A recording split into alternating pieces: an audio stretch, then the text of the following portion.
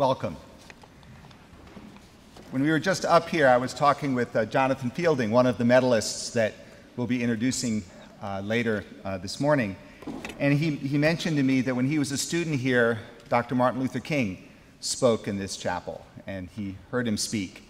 And I think the chaplain's question, where am I? We're in a place that has been graced in a remarkable way by a remarkable person, and even half a century later, I think we should all think about that and feel that, if only for a moment. It's really wonderful to be with you all today. We're gathering together to commemorate the start of the year. Now, for those of you who are seniors, this is the last lap of a journey through Williams that I imagine already feels much shorter than you expected it to. For those of you in the graduate art program, it's either the beginning or it's the beginning of the end. And for those of you in the Center for Development Economics, you're 1 month into a short and incredibly intense experience here. But wherever you are in your journey, your time remaining here at Williams isn't very long at all. And it's well worth asking what it's best to do with that time and what opportunity that time represents. When you do leave here, of course, you'll be leaving with a degree, but more importantly, you'll leave having been part of a remarkable community. To be sure, this is a community that, in evolving ways, will be yours for the rest of your life, but it's a community that means the very most right now when you are fully in it. So what does it mean to be part of a community, to contribute to its health, to move it forward? A real community is more than the sum of those who make it up. It's those individuals plus the connective tissue between them. In fact, a great community is mostly connective tissue. A great community is not simply a collection of different people. It's the multitude of links across all of those differences. And these links depend more than anything else on our commitment to the truth that everyone here is equally human, each body in our community containing a self whose view of the world is as deserving of respect and honor as is our own. And the truest test of this commitment is how we react to and engage with those people who are the most different from our own selves. Our community, of course, is full of differences. We have people from vastly different backgrounds, some of us with virtually no shared life experiences before being thrown together at Williams.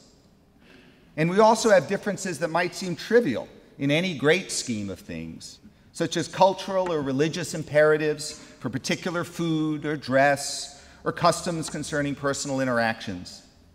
But experience teaches us that all these differences, large and small, can pose challenges for us.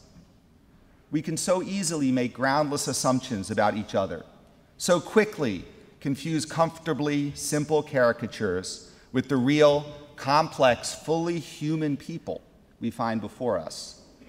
We think we already know who's on the other side of the table, and so we may sadly neglect to find out. And here's another hard truth about Williams. Sometimes we are so busy congratulating ourselves on our inclusiveness that we're not good at seeing or admitting when we're really being driven by our prejudices. Now, of course, none of this is unique to Williams, but I believe that here at Williams, this very human weakness is one that every single one of us shares. Students, faculty, staff, and that gives every single one of us the marvelous opportunity to learn to be better. So here's our assignment for the year, the most important thing that we will all do. Find someone whose background or beliefs aren't just different from yours, but which make you truly uncomfortable. If you believe firmly in a woman's right to choose, find someone who's equally resolutely opposed to abortion. If you think Ted Cruz would be the ideal next president of the United States, find someone who supports Bernie Sanders with the same passion. Heck, and here's a hard one for me. If you grew up your whole life rooting for Carolina basketball, find a dookie. Find someone whose customs are truly strange to you. Even better, someone whose customs you find genuinely off-putting. and be honest with yourself about that. And then, equally honestly, have a conversation with that person. Don't just listen politely to what they have to say, waiting for your turn to say the opposite. Rather, listen with a hunger to know who they are and why they believe or act as they do. Equally important, be patient with and gracious toward the questions they will have of you. Grant them the safety to acknowledge their own ignorance and the information to address it. Then find another person and a third one. Once you're committed to doing this, you won't want to stop. You'll know that you're getting the very best education that Williams can offer you. And let me be clear, this conversation has to be personal and it has to be private.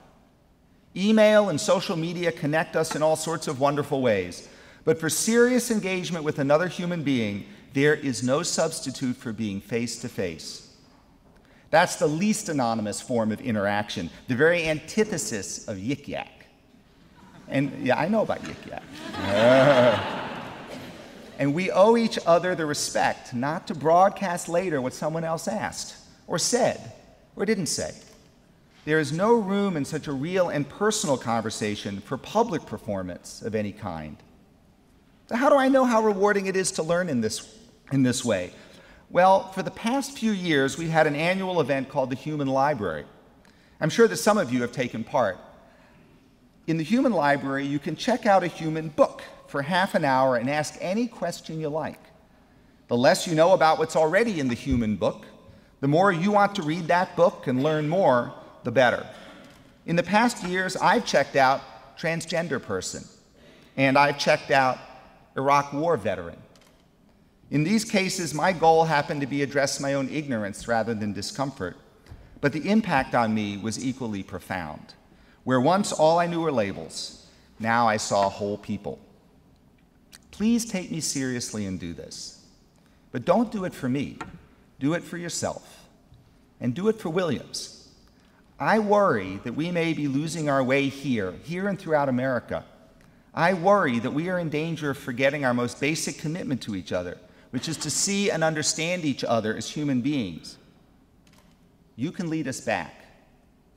You need to lead us back.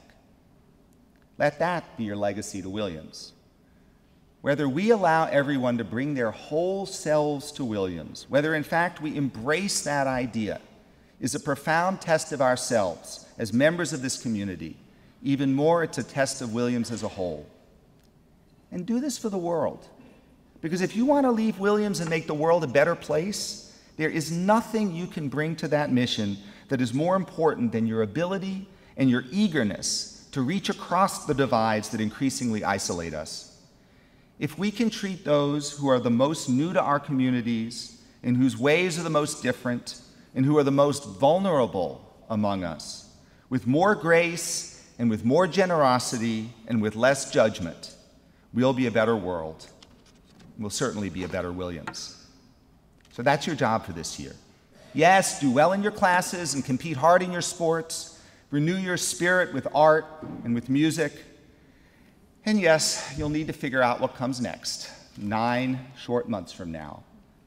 But before you leave this Purple Valley for good, learn what you truly came here to Williams and not someplace else to learn. And then let me know how it goes. Have a great year.